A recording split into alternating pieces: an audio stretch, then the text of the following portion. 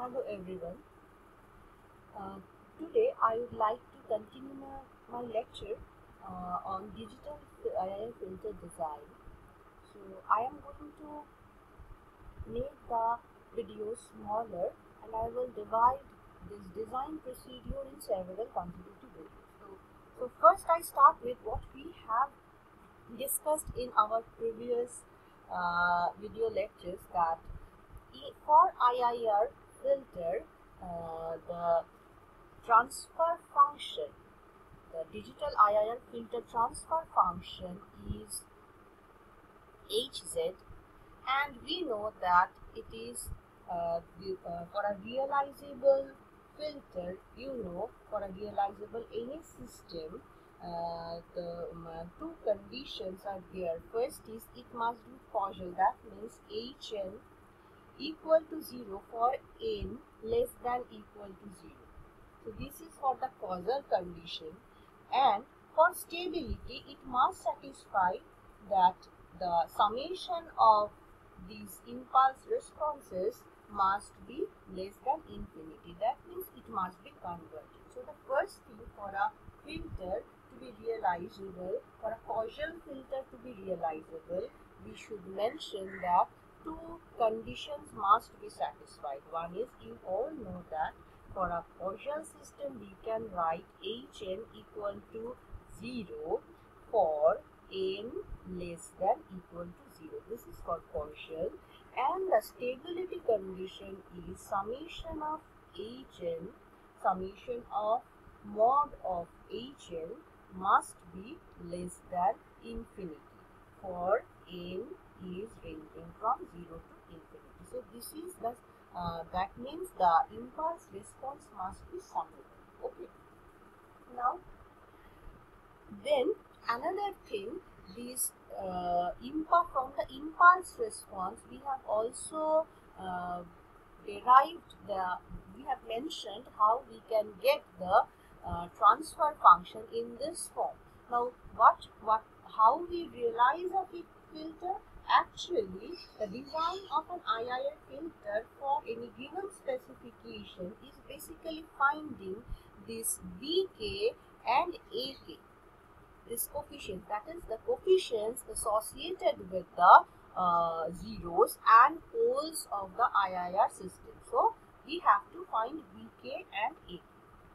Now, IIR filter design, how we generally do is, first we get the specification. We have discussed about how we get a specification of low pass filter. We also mentioned that we are going to know here the low pass filter design. Okay, the low pass filter design, because the low pass filter can be modified any type of filters. That's why we are going to learn here low pass filter design. Next is the IIR filter design method. I have told you that FIR doesn't have a very analytical, it's a quasi-analytical or semi-analytical optimized methods are available, but in IIR filter design we got several very good analog filter design methodology like Butterworth, Chebyshev of electric filters, and we actually do, in the virtue of analog filter design, we go for digital filter. For that, what we do, this transfer function we used to convert it into form of continuous form transfer function, HAS. First we got the specification. In the digital domain. Okay, we got the specification in digital domain, and from the digital specification we get the analog specification first. From digital specifications we get the analog specifications first. Okay, analog specifications, and from these analog specifications, these are now we have different analog filter design methods, that is Chebyshev, that is Butterworth. Depending upon the usage, we can choose our filter, and suppose we are using Butterworth filter and we take the Butterworth filter for specification. We are going to design the Butterworth filter to make that specification. Okay. Now, when the specifications are met, what we used to, we got the transfer function, we got the order of the system, the order of the pole, so we got the transfer function HAS. Now, this HAS now will be converted to HZ, and from HZ we are going to realize the filter. Finding AK, BK, we are going to make the filter structure. In this way, digital filter design happens. Okay, a digital IIR filter design happens by virtue of analog filters.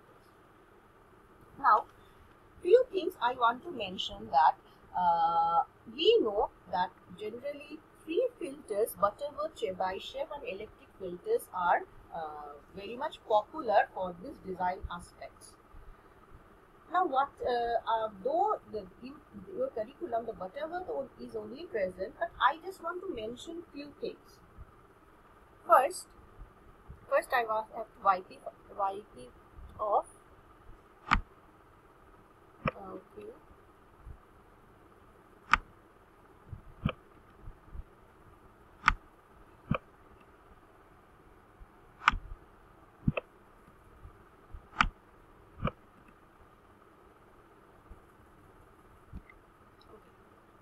Now, the characteristic of, if we think of Butterworth filter, the Butterworth filter is having a characteristic. It is called maximally flat filter response. It is having maximally flat filter response at origin. This is its its importance, that it is having a maximally flat response at origin. That means it doesn't have any ripple. It's like the response. Suppose this is the 0 dB response, that is 0 dB, and we know this is our ideal filter, and in Butterworth filter this point is called, this is 3 dB, and this is the pass band, a flat pass band, almost like this, a flat pass band in case of Butterworth filter. There is no ripple in the Butterworth filter, and from here suppose the stop band starts. Whereas if you go for Chebyshev filter, you will find that there is ripple in either pass band or stop band. You will find that there is ripple in either pass band or stop band, but the response of the filter of Chebyshev is much steeper than that of the Butterworth.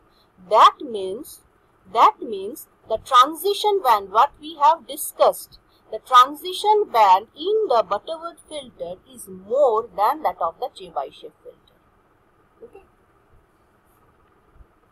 The electric filter is very much steeper, but it is giving us the optimum response, but it requires numerical computation in almost every cases.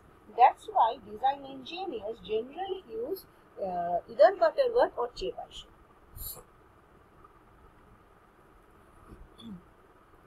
Okay, so here this is the another thing I would like to mention, that you will understand afterwards, that the poles of the Butterworth filter, it lies on a circle, whereas the the poles of the Chebyshev filter lies on an ellipse. So for the same specification, the number of poles in Butterworth are more with compared to Chebyshev. Because you understand, for the same specification, this is giving you a much steeper, and we know if we want to make the Butterworth filter that much of steeper, we need to increase the order. definitely we have to increase the order as we have discussed previously. So, depending upon our usage, if we need a very good pass band, a very flat pass band, we have to pass the frequencies without any distortion. We need to use Butterworth. Whereas, if the requirement is a different, a steeper, a lesser transient band, or this type of thing, we should go for Chebyshev filter. So now, in our consecutive lecture, we are going to discuss how we can how we are going to design the Butterworth filter. Thank you.